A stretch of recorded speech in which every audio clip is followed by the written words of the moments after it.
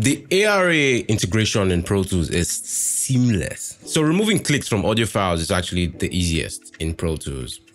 So if you're trying to move to Pro Tools, this is probably one of the reasons why you should come to Pro Tools. So if I want to take out the click in this drum loop, it's as simple as just hitting right click, go to RX Spectral editor and edit. And that's it. It brings up the spectral information on the audio file. And you can actually detach this window if you wanted to, right? Look at that and make it full screen. That's what you want. And again, the same process, right? I'm going to use the timer frequency select tool and just select the click sound that I want to get rid of and select attenuate. Oh, this is replace. I'm going to select attenuate. And yeah, there are other options here as well. You have replace, gain mode, the click mode, and this is what? Dehum mode. Everything just right at your fingertips. Anyways, attenuate, set the strength, region, and weight just as I want to, directions, and all of those things I mentioned in my last video. And we're just going to hit process.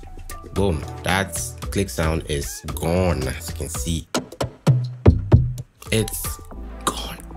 Do you understand? So imagine when you have click sound in your vocals, for example, it's very, very easy to get rid of. And the integration with Pro Tools actually make the process even more seamless, if you ask me. So if you want to move to Pro Tools, one more reason.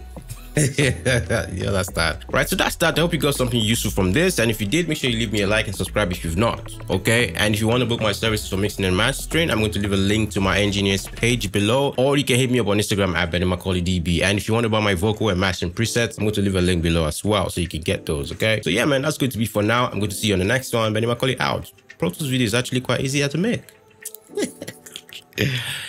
All right.